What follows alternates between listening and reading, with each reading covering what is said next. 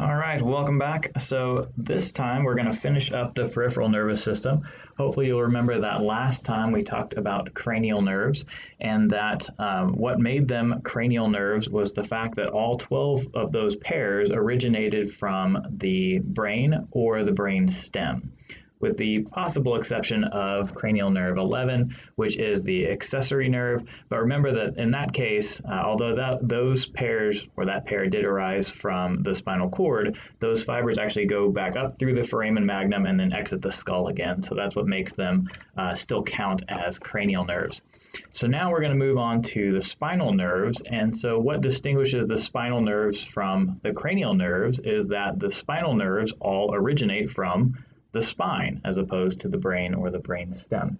And so just like with the cranial nerves, there are pairs of them, except in this case, rather than 12 pairs, now we have 31 pairs. So there are quite a few more pairs of spinal nerves than there are of cranial nerves. On the plus side, though, they're named for their location, and they're named consistently throughout the spinal cord, as opposed to the cranial nerves. Remember that some of them are named for what they do, like the oculomotor nerve, or where they are, like the hypoglossal nerve. We don't have to worry about any of that stuff with the spinal nerves. They're all named for their location, and more specifically, their location relative to a vertebrae.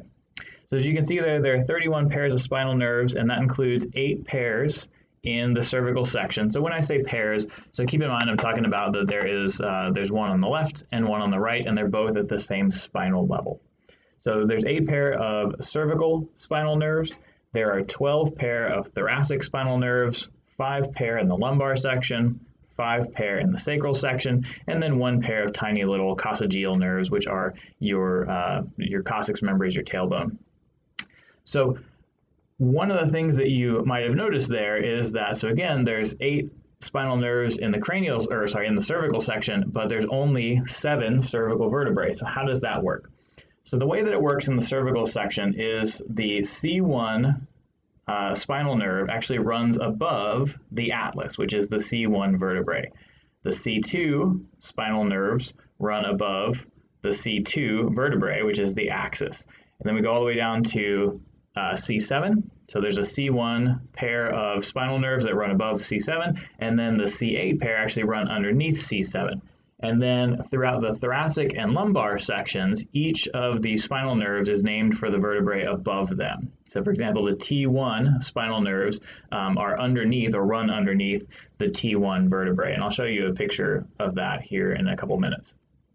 So that's the way those are named. So each of the pairs are named for the vertebrae that runs either below them or above them. So looking at the spinal nerves a little bit more closely, each of the nerves of the spinal nerves is actually formed from 2 roots. So there's a dorsal root and a ventral root, and both of those 2 merge together to form a spinal nerve. So remember that the dorsum of the body, or the dorsal aspect, is the posterior aspect, or the back of the body.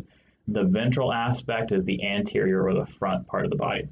So the 2 roots then, and I'm actually going to click ahead to the next slide to show you what those look like. So what you're looking at here, so this is your spinal cord, and then this is actually a lumbar vertebrae, but that's okay. So here's a lumbar vertebrae. Underneath this is our pedicle, and then here's part of the lamina that's been cut, you can see. So there is a ventral root here, and then a dorsal root here, and so those 2 then merge together to form the spinal nerve. And you can see that a little bit better over here because it's actually labeled on the left side of the diagram. So here's your spinal nerve, and again, here's your ventral root, and then here is your dorsal root on the back side. The important thing to know about those 2 in terms of the roots is that the ventral root, so the one on the anterior aspect, carries motor information. So all of your motor output runs out the front side of the spinal cord, runs through the anterior aspect of the spinal cord and out those ventral roots. All of your sensory information travels up the posterior aspect, so through these dorsal roots, into the posterior aspect of the spinal cord. So one of the things I want you to know is that motor information goes out the front, goes out the anterior aspect of the spinal cord into that ventral root, and then sensory information comes in the back. So in that dorsal aspect, on the posterior aspect of both the root and the spinal cord. So motor goes out the front, sensory information comes in the back. So to tie that into some of the stuff we've talked about in the past, so remember thinking back to chapter 9 when we talked about muscles, we talked about the concept of a motor unit. And remember that a motor unit is an alpha motor neuron, one of them, and all of the muscle fibers that it innervates. And so one of the things that I kept talking about with the alpha motor neurons is that they live in the ventral horn of the spinal cord. So their bodies sit, those cell bodies sit in this gray matter here, and then their axons run out the ventral root and then into that spinal nerve and then out from that. So that's the way that works. So while I'm at it, talking about dorsal and ventral roots, there's a little structure here, there's a little bump. And you can see that's called the dorsal root ganglion. So remember that a ganglion is a cluster of cell bodies in the peripheral nervous system. And so what those are the cell bodies of your afferent or your sensory neurons. And so effectively, remember that when we talked about the sensory receptors like the Pacinian corpuscles and the Ruffini endings and all of that stuff, I talked about those receptors being effectively modified dendrites. And so what you've got is the receptors are, out here somewhere in the body. And then they relay that sensory information up that modified dendrite all the way back here to the cell body of the sensory neuron, and then we go out the axon. So there's just the sensory neurons then have really, really long dendrites is kind of a way to think about them.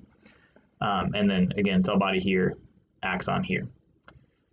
All right, so again, dorsal ventral roots merge to form your spinal nerve, and then the spinal nerve naturally is going to split, because why wouldn't it? So it's going to split, as you can see, into dorsal and ventral rami. So rami is plural, a ramus is singular. So the dorsal ramus goes toward the back, the ventral ramus goes toward the front. And so the difference between the two is obviously what they innervate. And so you get a better view here on the bottom in this cross-sectional view. So you can see that the dorsal ramus actually runs back here. In this case, it's innervating the erector spinae group. But the axons that run out via the dorsal ramus, or in, depending on which set we're talking about, through the dorsal ramus, are going to innervate the posterior aspect of the trunk. So, and you can see that here, because again, they're innervating the muscles of the erector spinae group. So the axons, again, that run out the dorsal root, innervate the posterior aspect of the body. The ventral root axons innervate everything else. So that includes all the musculature on the lateral aspect of the trunk, the anterior aspect of the trunk, and then also the limbs. So we're going to run from this ventral ramus here, then those are actually going to merge together into what are called plexuses. And so, for example, you'll have this ventral ramus from this spinal nerve will run into this one. They'll merge together, and then that'll, along with several others from levels above or below, will form what's called a plexus. And there are 4 major plexuses. We're actually only going to talk about one of them in any level of depth, but the 4 major plexuses are the cervical plexus, the brachial plexus, so the brachial plexus goes to your arm, the lumbar plexus, which largely innervates your legs, and then the sacral plexus. So the plexuses then, cervical, brachial, lumbar, and sacral. And again, a thing to know is that the plexuses are only formed by interlacing networks from the ventral rami. All right, so I have a little case study for you, building off of that complicated sounding information. And so the case study is we're going to pretend that you are a football coach, let's say a high school football coach. So one of your players makes a tackle in which his head gets knocked to, we're going to say, his left side. So his head gets knocked toward his left side. On the opposite side, so on the right, where his neck was stretched, he complains of a burning pain and numbness in his hand.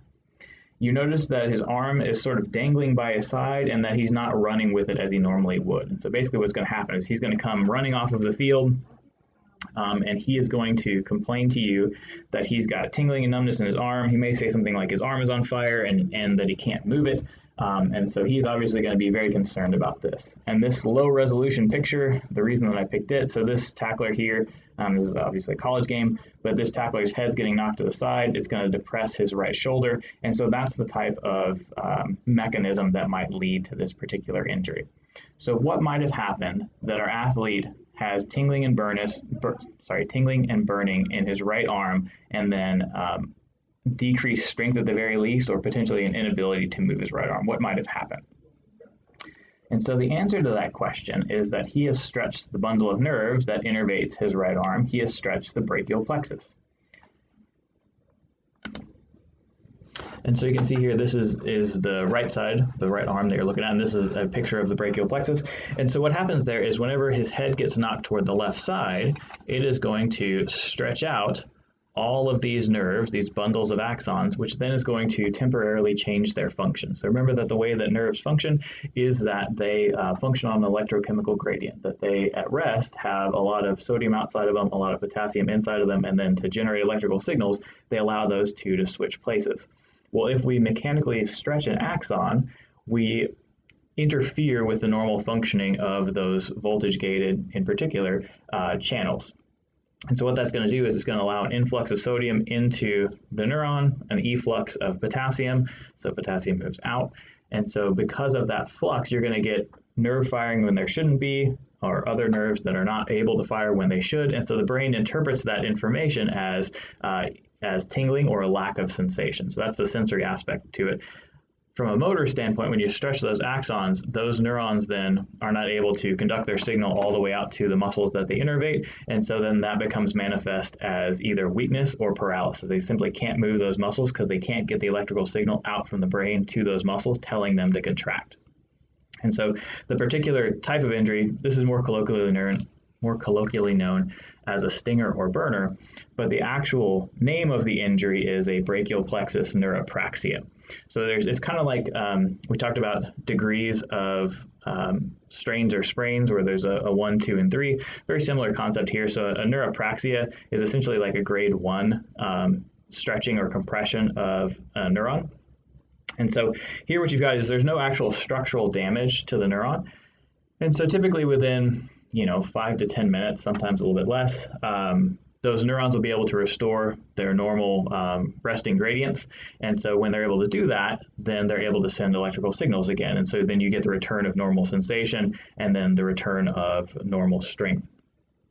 If the athlete had a little bit more severe injury, so if they actually stretch the axons even more and partially tore them, typically what actually tears is the endoneurium, which hopefully you'll remember is the layer of connective tissue that wraps around an individual axon. And so with that, because some of the endoneurium is still usually intact, that's the type of injury that may be symptomatic for a few days, potentially a week or two. But because some of that connective tissue layer is still intact, that nerve can repair itself. So usually the symptoms subside, but it takes a little bit longer amount of time. It's not just a matter of pumping ions to one side of the membrane or the other. And then, so that's called an axonomesis.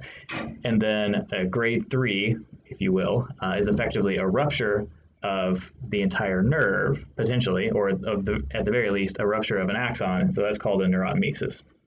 So it's a rupture of the axon as well as the endoneurium and potentially perineurium and epineurium. And so then that severity of injury makes regeneration impossible, and so they will lose function in the muscles innervated by that particular nerve. Those are pretty rare. Typically, what you see in sporting context are more the neuropraxia, where they have tingling and numbness for a few minutes, and then once you get them to calm down and sit down for a few minutes, they again, sensory function returns and motor function returns back to normal. But they can return to play after that if you want to put them back in the game, but you do need to make sure that they have normal sensation and at least 80% strength on the affected side. So if in this case, the guy hurt his right arm, so you'd want to make sure that he was at least 80% as strong on the injured side as the uninjured side. All right. So speaking of plexuses, so that was, again, an injury to the brachial plexus, and that's probably the one you'll hear the most about. Occasionally you may hear something about the lumbar plexus, but most commonly you'll hear things about the brachial plexus. So the way that plexuses work, so remember that the ventral rami are going to merge together. And so, for example, so the brachial plexus is actually C5 through T1, and so the nerves spinal nerves coming off of C5 are going to merge together with C6. And so when those two levels merge together, then that's going to form a trunk. And in the case of the brachial plexus, there are three trunks. So there's an upper trunk, which you see here. There's a middle trunk, which is actually only the C7 spinal nerve. And then there's a lower trunk here, which is C8 and T1. So again, the brachial plexus is C5 down to T1. So once we've merged into trunks, then they're going to split again into divisions. And so you can see there's an anterior division, so those are here in yellow, and then there's a posterior division here in green. Effectively what happens with the divisions is the anterior divisions innervate the skin and muscles of the anterior aspect of the arm. Posterior divisions innervate the skin and muscles on the posterior aspect of the arm. And then we get some splitting after that, so even after we've split into anterior and posterior divisions. So then we split into cords. So there are three cords in the case of the brachial plexus. So there's a lateral cord, which is here, and then there's a posterior cord here, and a medial cord here. So three cords. And the naming of the cords is relative to their position relative to the brachial artery. So the brachial artery is on the medial aspect of your arm. It's actually just behind your biceps. You can find a pulse there pretty easily. And so the cords are named for, again, their position relative to that brachial artery. And so off of the cords, the nerves will split again, or the axons will split again, it's probably a better way of putting that, into the named nerves. So then we get into the named nerves of the forearm. So you got the musculocutaneous nerve, radial nerve, median nerve, ulnar nerve, and then the axillary nerve as well. So this is just a different depiction of the same thing. So again, without the actual color coding, where we're going to go from C5 into the upper trunk to the anterior division, the lateral cord, and the musculocutaneous nerve. So one of the things I forgot to mention a little bit earlier was that all of the spinal nerves are mixed nerves. It was written on the slideshow, but just in case you missed it. So all the spinal nerves are mixed nerves, and so all of these nerves are mixed nerves as well. So remember that with some of the cranial nerves, that some of them were either only afferent, so only sensory. So for example, the optic nerve or the olfactory nerve, both of those are only afferent, only sensory nerves. Or you have other nerves in the cranial among the cranial nerves that are only motor. So for example, the oculomotor only has motor function, so it's only efferent. But then some others, like the vagus nerve, are mixed nerves. Well, in this case, so all of your spinal nerves are mixed nerves. They all have sensory function and they all have motor function. And so, for example, with the musculocutaneous nerve, the sensory function for it is the lateral forearm, kind of this area here. And then it also, from a motor standpoint, innervates the coracobrachialis muscle, the biceps muscle, and then the brachialis muscle as well. So if we damage that nerve, that would present then with sensory deficits they can't feel out here, and then also that they would have some weakness in elbow flexion and also in shoulder flexion between problem stimulating the biceps as well as coracobrachialis and then brachialis. All right, so let's shift gears a little bit and let's talk about dermatomes. So from a definitional standpoint, a dermatome is an area of skin innervated by the cutaneous branch of a single spinal nerve. So basically it's an area of skin innervated by one particular spinal nerve, as you can see there. So this guy, you can see that he has areas of skin that start with C2 all the way down through the sacral section, right? One of the things you probably noticed is that there's no color coding on his face. And so, of course, you remember from last time's lecture that the reason for that is that sensory sensation from the face comes from the cranial nerve 5, which is the trigeminal nerve. So that's why his face isn't part of the color coding here. And so all of the spinal nerves except for C1 innervate dermatomes. So from a practical standpoint, what that means then is that if we have damage to, let's say, the C6 spinal nerve, then we're going to have the inability to feel this lateral aspect of the forearm. And so how that ties into what we were just talking about with the named nerves of the forearm. So there's some overlap here. So this area of the forearm, again, the sensory innervation for that is the musculocutaneous nerve. So that sensory information travels from whichever sensory receptor in the forearm to the musculocutaneous nerve from there to the lateral cord of the anterior division, then to the upper trunk, and then back into the C6 spinal nerve. So back into this level of the spinal cord, and then the information travels up the cord to the thalamus and then to the somatosensory cortex. So I mentioned earlier about the 31 pairs of spinal nerves, and that in the cervical section, the spinal nerve actually runs above the vertebrae. So here's a depiction. So here's your C1 vertebrae. Here's the C1 spinal nerve running above it, C2 on down. And then remember that there are 8 spinal nerves in the cervical section, but only 7 cervical vertebrae. And so your C8 spinal nerve actually runs underneath C7. And then here's our first thoracic vertebrae, T1. And so here's the T1 spinal nerve, T2, T2 spinal nerve on down, right? So same concept in the lumbar section, same concept in the sacral section. One of the things, just as an FYI, so this is the most common dermatome map you'll see in different textbooks, but they do vary a little bit. So you'll see if you use different textbooks, there will be a slightly different dermatome map than this, and they do vary a little bit person to person. And one of the other caveats is that the lines aren't quite this clean. So in all of us, it's not like C5 stops right here and T1 starts right there. There's some overlap between the two of them. So it's not exactly that clean, but they're in that general area. All right, so dermatomes are areas of skin innervated by a particular spinal nerve. Myotomes then are groups of muscles innervated by a particular spinal nerve. So I mentioned that the brachial plexus includes C5 down to T1. And so you can see that C5 is responsible for the muscles that produce shoulder abduction, so primarily the deltoid. The C6 spinal nerve is responsible for the muscles that produce elbow flexion and wrist extension, and then on down there. So the athlete that I gave you in the case study who had a stinger or burner, again, if his head was knocked to the left side, probably had symptoms on the right side, and so he could return to play. But what I would do before I let him go back to play is make sure his shoulder abduction strength is basically the same on the right side as the left. Check elbow flexion, elbow extension, wrist motion, and then finger motion. And again, if he is almost as strong in the injured side as the uninjured side, then he can return to play that same day.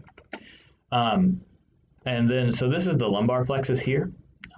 So starting with L2, so L2 innervates the muscles of hip flexion. L3, you can see, is knee extension. 4, dorsiflexion. 5 is your big toe extension. And then once you get into the sacral section, S1 is responsible for plantar flexion and eversion. S2, plantar flexion, knee flexion, and then hip extension.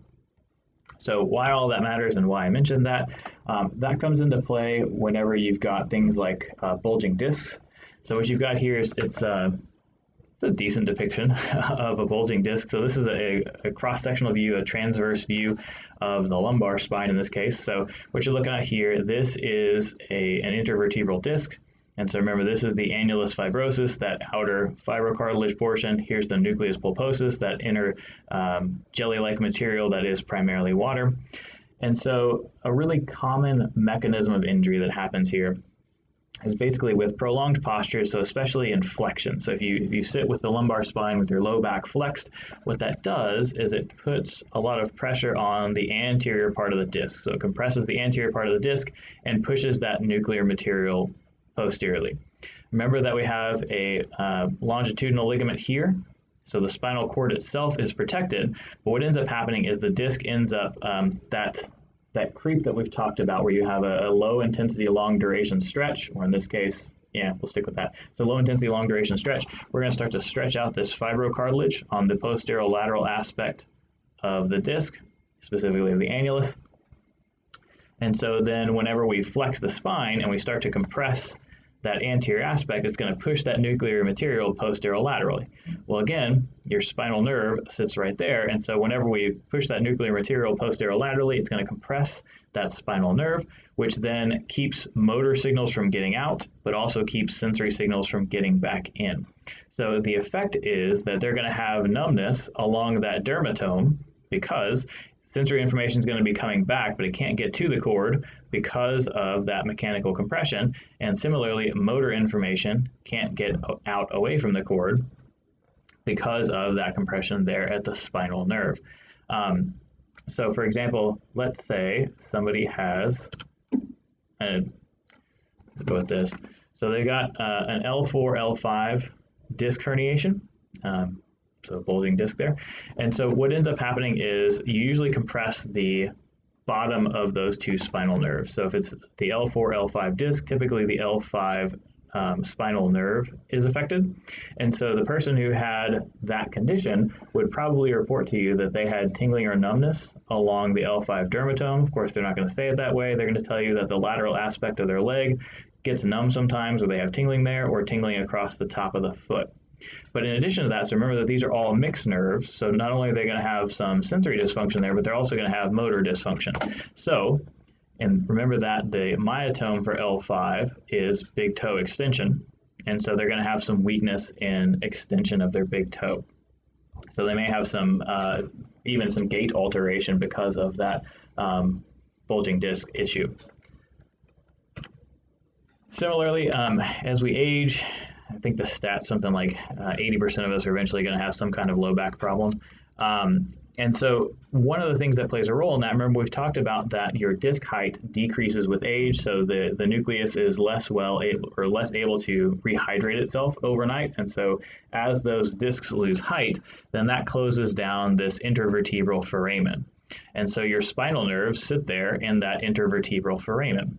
So in addition to losing disc height, which results in a closing down of the intervertebral foramen, we also tend to get just bony outgrowths that are called osteophytes, or more colloquially known as bone spurs, that impinge on or close down that intervertebral foramen. So you can see down here, so this is supposed to be L4, L5, and so this little osteophyte poking posteriorly off of L4, this one poking posteriorly off of L5, and so that has really closed down the space in this intervertebral foramen in that L4, L5 space, as opposed to way up here at the top of the lumbar section where it's not affected. You can see that intervertebral foramen is nice and open.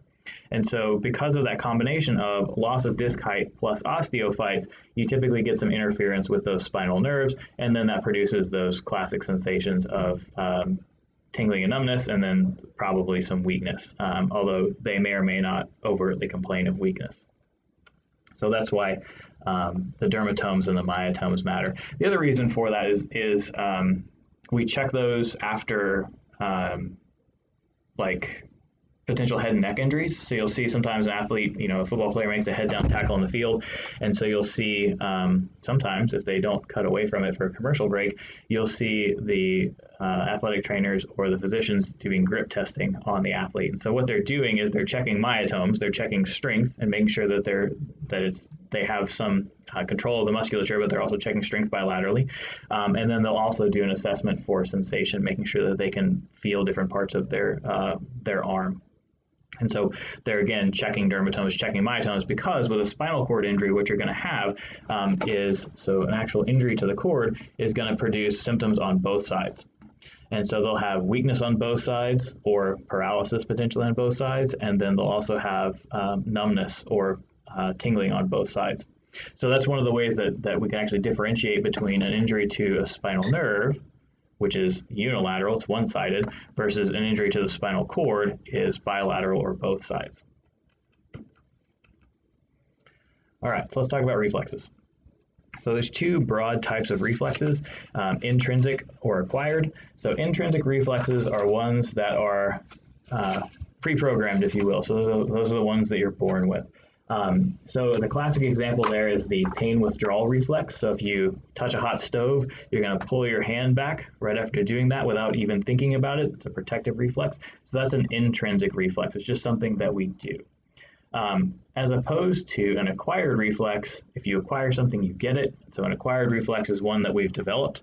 And so most of your athletes, or at least have been athletes at some point in your life, so a lot of the acquired reflexes, a lot of the things that you do as part of your sporting movements are actually acquired reflexes. So the throwing motion, the serving motion in volleyball, those types of things, just in the weight room, your squat form is to some extent an acquired reflex. How far down you go is typically pretty consistent. And so that would then fall into the category of an acquired reflex. So in terms of reflexes, they are, especially the intrinsic ones, they are involuntary. So they're, again, they can be thought of just as a motor program that kind of runs itself. You touch a hot stove, you're going to pull your hand back. It's just a motor program that happens on its own. So now, that said, I should qualify that by saying that we can override that, or we can mediate them with conscious information. So, for example, if you were holding like a pot of boiling water, your reflex would be to drop it or to throw it, something like that, to get it away from you, right? But if you've got, say, a small child next to you, you're not going to do that. So you can override that reflex, because obviously you wouldn't want to hurt the small child. So the components to reflexes then, so the first thing, we have to receive that sensory information. So the first thing there is a receptor. And so what this diagram is depicting is somebody being poked by a needle, something sharp. And so we're going to say that this receptor here, we're going to pretend that this is a free nerve ending. And so that damage to the tissue is going to cause depolarization of our free nerve ending. It's going to send an action potential up the spinal cord. Right, and so that's our sensory neuron. So that would be one of those A delta fibers that we talked about last time. And so that information from our free nerve ending is going to travel up an A delta fiber up to the spinal cord. And again, remember that sensory information comes in the back side of the cord. That A delta fiber is going to synapse with an interneuron. And it would also synapse with a second order afferent that's going to bring the information up the spinal cord so that the brain can process the information. But from a reflex standpoint, we synapse with an interneuron, which is, the book here is calling that the integration center. And then the interneuron synapses with a motor neuron, an alpha motor neuron, which then will generate an action potential going out to the muscle, causing it to contract. So the muscle is the effector, and so it's going to contract to we're going to pretend this is on our finger, so it's going to contract the flexor muscles of the forearm and wrist to pull our hand away from whatever sharp thing poked us. And so we'll talk about those as they relate to muscle spindles here in a second, and then the stretch reflex in muscles, because those are really important for a variety of things, from walking and running to a lot of the sport movements that we perform. In terms of somatic versus autonomic reflexes, so the example I just gave you there, that pain withdrawal reflex is a somatic reflex because it innervates, or it activates is a better way of saying that, activates skeletal muscle.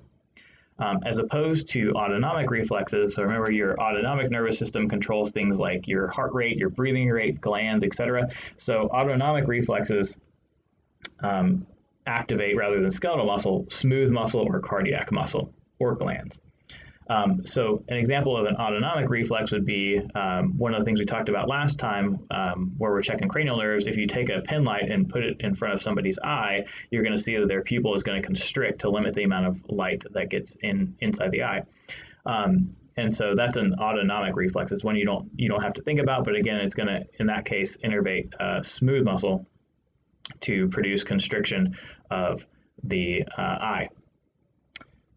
Or pupil, constriction of the pupil is a better way of saying that. All right, so speaking of stress reflexes, so muscle spindles I touched on a little bit briefly, but we're going to expand on them now. So a few things to know about muscle spindles. So muscle spindles are essentially special types of muscle fibers, and so they sit right in along with the rest of the muscle fibers. So these are very similar to the normal muscle cells that we talked about, but they have a few extra features, if you will.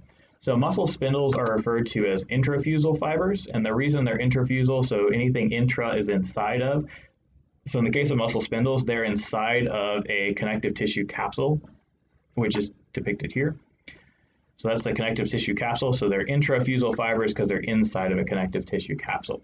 As opposed to extrafusal fibers are all the types of muscle fibers we've been talking about so far throughout the course. Those are just your normal, regular skeletal muscle fibers. Those are all extrafusal fibers.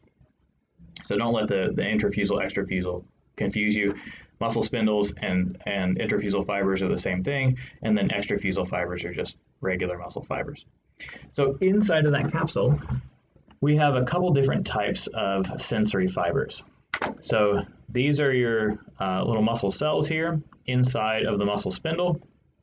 And so they do have a non-contractile component here in the middle of these special fibers, of these intrafusal fibers. So there's a non-contractile component here. And then you can see that there are two types of sensory fibers that innervate them. So we've got our annulospiral endings, which are shown here in blue. And so those wrap around that middle or non-contractile portion of the muscle spindles. And then we've got our flower spray endings, pictured here in purple. And so those are attached to the contractile portions of the muscle spindles. So the reason the difference matters, so the annulospiral endings that are around that central portion, which is usually a little bit thicker, has a larger cross-sectional area or a larger diameter on the fiber.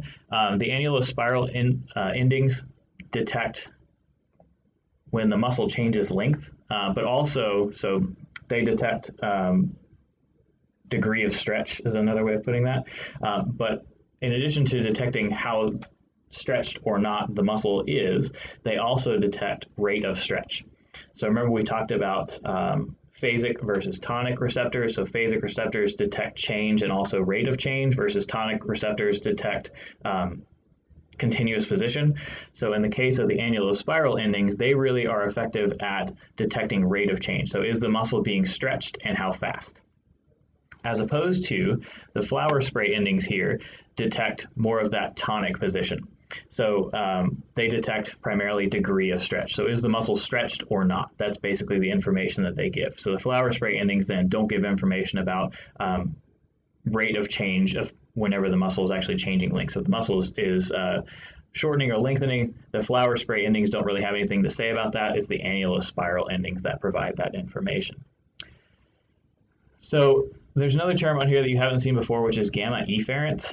So remember the efferents are motor fibers. Also remember that we just talked about alpha motor neurons that innervate voluntary skeletal muscle. The gamma efferents activate these contractile portions on either end of the muscle spindle fibers. And so the gamma motor neurons, or the gamma efferents, then are going to cause contraction of the muscle spindles. And so why does that matter? It matters because if the rest of the muscle contracts, but the muscle spindle doesn't, which is what this is going to look like. So if the rest of the muscle contracts, but the muscle spindle doesn't, it's going to put a lot of slack in the muscle spindle, and so that doesn't make, that basically keeps us from being able to detect a change in muscle length. So the muscle spindles have to be able to keep up with the extrafusal, the regular fibers, and they do that by having their own their own motor neurons, gamma motor neurons, that cause their contractile endings to shorten. And so what we can do, if we're in unstable environments, we can do something called gamma biasing. And so basically what that is that you actually pre-shorten your muscle spindles. So let's say you are, I don't know, in the training room playing around on one of the AirX pads, one of the little blue squishy pads, and you're working on your balance. And so what you're going to do is you're actually going to engage in gamma biasing of the musculature of the lower leg, of the thigh, and of the hip. And so what you're going to do is actually pre-shorten those muscle spindles a little bit so they're really sensitive to any minor change, so that I can react quickly and correct. So if I start to, invert my ankle, we can react a little bit faster by pre-stretching those muscle spindles, and then we can activate our perineal musculature and go back to being in a nice neutral position and hopefully avoid an injury or hopefully avoid falling off of that AirX pad. So remember that the way that the nervous system codes the intensity of a stimulus is based on the frequency of a signal. And so what you've got here is how detection of muscle stretch works. So you've got your muscle spindles here, your annulospiral endings here. And so if the muscle is just stretched a little bit, then they're going to send, as well as the flower spray endings, just a few signals every second. So that's what this is showing here. And then if we stretch the muscle really quickly, then we're going to get faster signals, so greater frequency of action potentials. That indicates that the muscle is being stretched and also how fast it's being stretched. So the faster the muscle stretched, the greater the frequency of depolarization of those afferent fibers, or those afferent neurons. So where does any of this stuff matter? This stuff matters if you it lets us set an expectation for muscle stretch or not. So for example, if you're out walking the dog, right?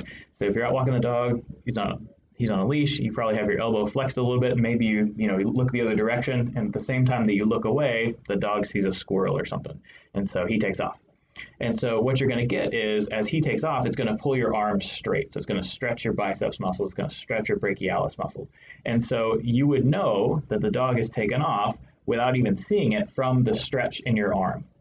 So you're going to get feedback from the muscle spindles in the biceps and the brachialis that then go back to the spinal cord, and you're actually going to get a reflex contraction. You're going to reflexively contract your elbow, and then because of that unexpected muscle stretch, you're probably then going to turn your head to look and see what the dog is doing, so that you can get some conscious sensory information about it as well. And so it kind of allows us to sort of preset our expectation of muscle length, but also rate of change of that length. So, for example, when we talked about motor unit recruitment, remember one of the examples I gave of the way that motor unit recruitment worked is so you start with your type 1 fibers, the smallest fibers, work up to type 2As, and then eventually up to 2Xs. And the example I gave was that if you are helping somebody move and they ask you to move a closed box and they tell you that it contains pillows. So you go and you put a little bit of force into it and try to pick it up, but it turns out that that box is actually much heavier than you anticipated. Turns out that box has textbooks in it rather than pillows. So your expectation whenever you went to go lift the box up and you recruited your type 1 fibers was that there would be some shortening of those fibers.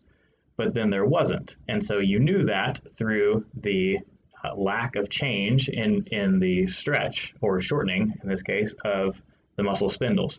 And so because there was a difference between your expectation, you were expecting a shortening of the musculature and it didn't happen, then that causes you to recruit your type 2As, and then again up to the type 2Xs if you need them in order to move that box. So an important thing to know about the muscle spindles is that they cause a reflex contraction. So if the muscles are stretched really quickly, the signal that results is, so they're going to send a signal back to the spinal cord, which is what's shown here. So they're going to send a signal back to the spinal cord indicating that the muscle is being stretched really quickly. And then that is going to, again, synapse with an alpha motor neuron that causes reflex contraction of the muscle. So when muscle spindles are stimulated, they cause reflex contraction. It's an excitatory response causing the muscle to contract or shorten.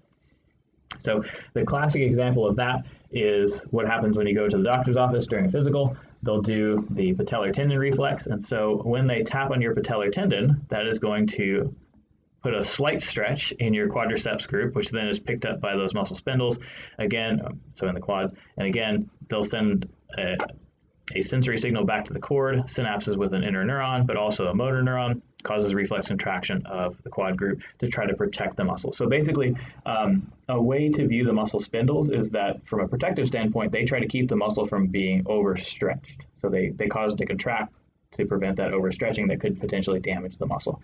But they also do things like keep you from falling down.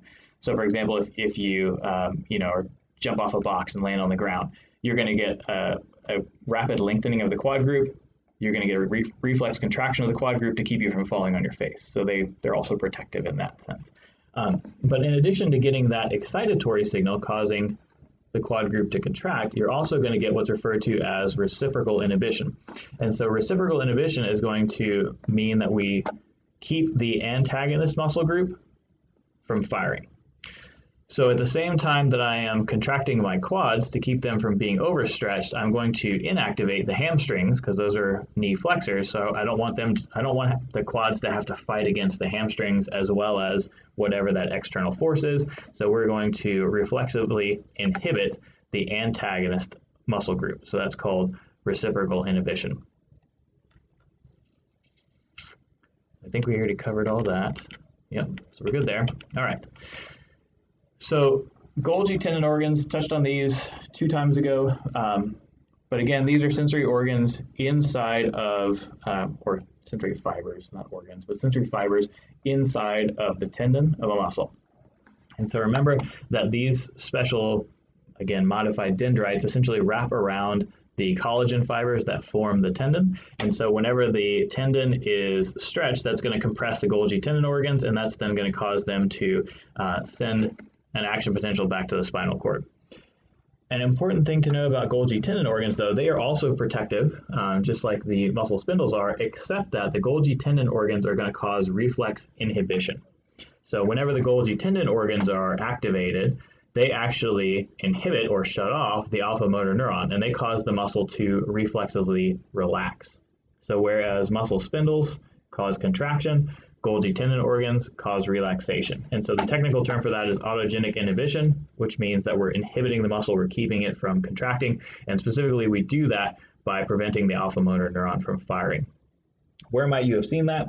If you've ever watched anybody max out in the weight room, so most commonly this happens on like bench press. So if you see somebody, take the bar out of the rack, go down to their chest, come about halfway up on bench press, and they get stuck, and if you just kind of watch them, just leave them there, say they're on a spotter, leave them there for a second or two, they're going to keep pushing, and then eventually it's going to look like their arms just give out, like the bar just drops. And so what has happened there is they've generated so much tension in the muscle that they have caused that reflexive inhibition of the muscle. They've activated their Golgi tendon organs, so that caused reflex relaxation, and so then the bar just drops as they relax their pecs and their tricep musculature. So you also see that, so I mentioned box jumps a minute ago, or jumping off of something. So if you're doing plyometrics, so if you jump off, let's say a 12-inch box, hit the ground, jump up onto a 20-inch box or something like that. So that's normally, no problem for most athletes. But if you, rather than jumping off a 12-inch box, you jump off of a 36-inch box, so you're jumping from a pretty big height. So whenever you hit the ground off of that 3-foot box, your quads are going to have to generate quite a bit of force, and it may actually be too much.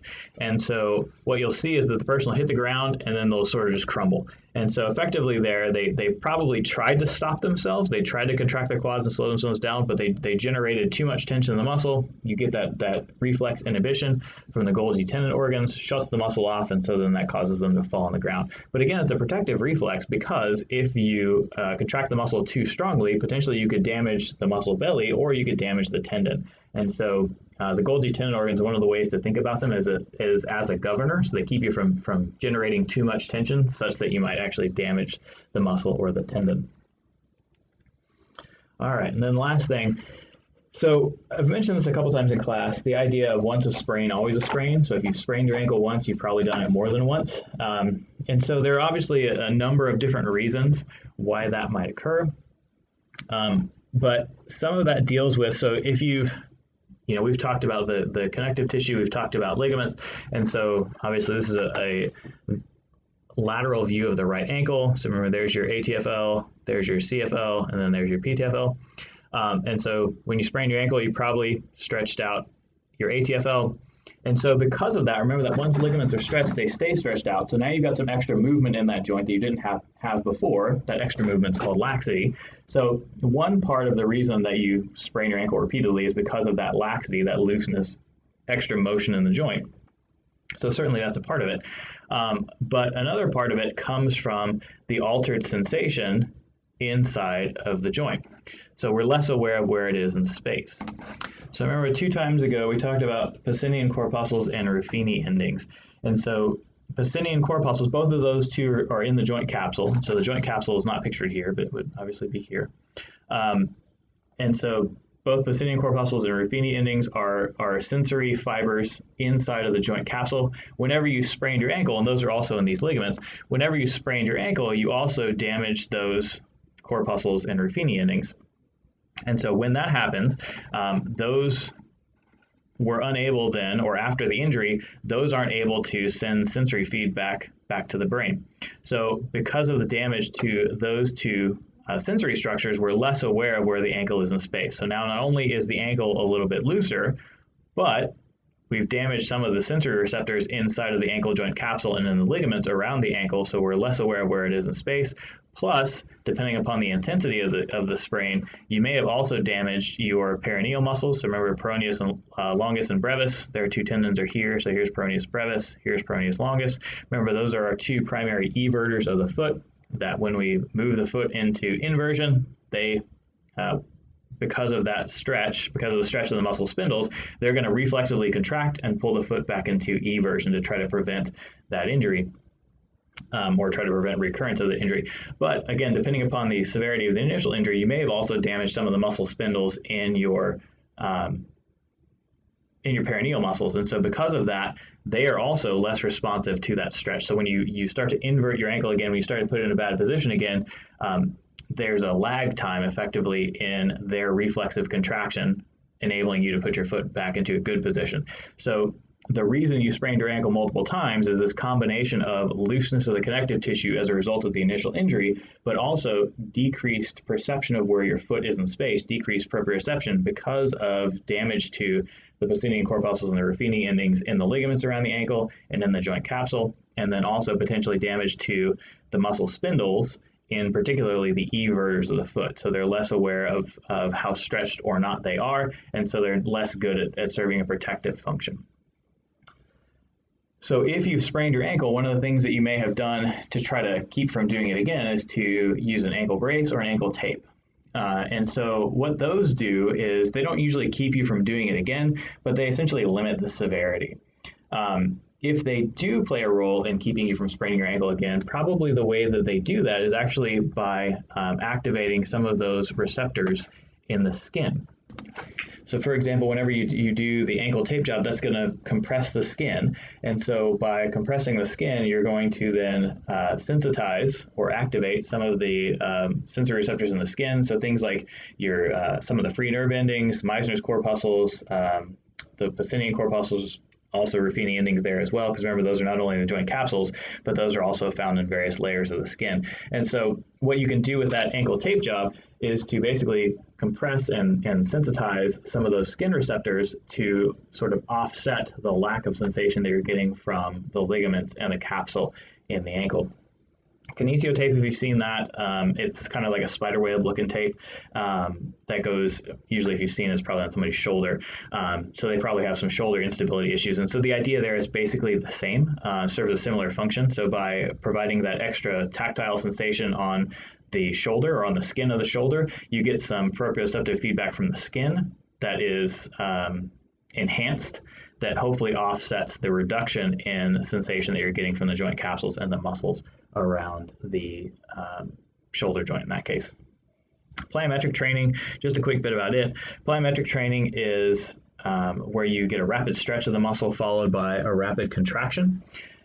And so what plyometric training does is with that rapid stretch, you're able to actually get a stronger contraction than if you just try to voluntarily contract the muscles alone.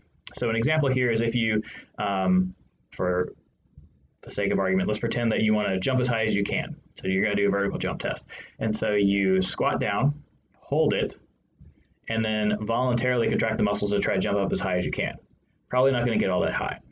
But if you stand up straight, drop into a quick squat, and then immediately jump back up, so rapid stretch, rapid contraction, that's a plyometric action, you're going to get a stronger contraction of the musculature. And so what you get there is you take advantage of those muscle spindles, because again, remember that when the muscles are stretched, it excites the muscle spindles, they cause an excitatory response, they cause reflexive involuntary muscle contraction. And so if we combine that involuntary muscle contraction with the voluntary muscle contraction that you're trying to generate anyway, you get increased muscular force production, and so you're able to jump up a little bit higher. So that's how plyometric training works.